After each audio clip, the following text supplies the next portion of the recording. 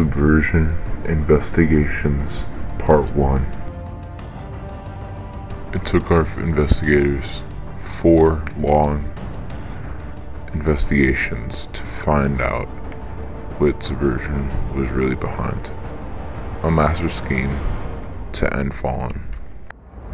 Although Subversion made a bust movie to bust all of Fallen, but he didn't include the one thing. Subversion was the server manager of Team Fallen, and he had complete access to the mod and had included 4 commands on the servers. Those commands included explosive bullets, Godmode, Invisibility, and UFO.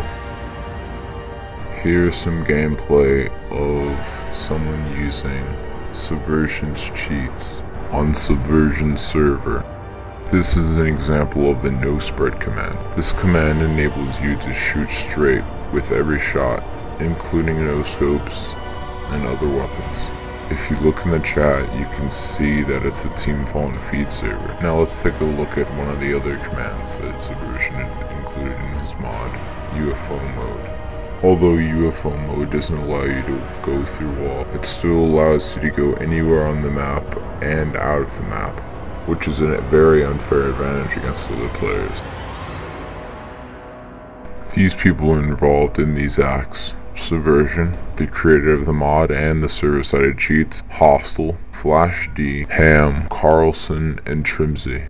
Some people did it for fun, such as Ham, Hostal, Flash, and Trymzi. As clips were hit by some of these members, none of them were used in any of their episodes, mini-tages, or montages. You can look at the recent videos, and none of these are hacked. Let's talk about some of the other Fallen members. Nero is no longer in Fallen. Prey was a trickshotter before they kicked the trickshotting team. Bobo has a job that requires him to work 8/10 of the day. Kaiser was obviously using skins in the Fallen servers. I exert stress when I export beats that accelerate the hard and exterminate the weak. Execution level next, no way to explain it. I'm XXX, bitch, triple X rated.